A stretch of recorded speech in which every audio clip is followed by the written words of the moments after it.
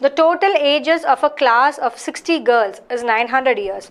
The average age of 20 girls is 12 years and that of the other 20 girls is 16 years. What is the average of the remaining girls? So this question is again taken from the IBPS clerk examination, I guess.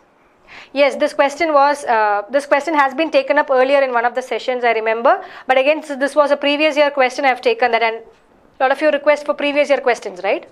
See what is given here. The total ages of the girls is 900. Correct? 60 girls are there. Total ages is 900. Average of 20 girls is 12. So what is the sum of ages of the 20 girls? 20 into 12.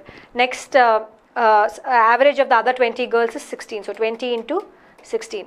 Right? That is the sum of the ages of the next 20 girls. So you have 20 more girls whose average we don't know is how much. Find out the value of x. Very easy, no? Take 20 as common. 12 plus 16 is 28. Correct? 28 plus x. You have 900 here. 45. So 45 minus 28, or x is equal to 17. That's all. Option D. Okay, basically I have just equated the total ages of the girls, right? Total ages of 60 girls you know is 900. Of the first 20 girls is so much, next 20 girls is so much. Total age is nothing but the number of girls into the average, correct? Equate it like this and get the answer.